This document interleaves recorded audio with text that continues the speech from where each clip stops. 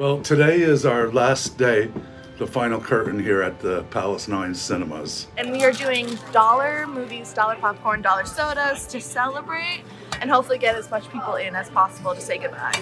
And you are busy. And we are busy. It's our thank you to all of our customers over the last 30 years.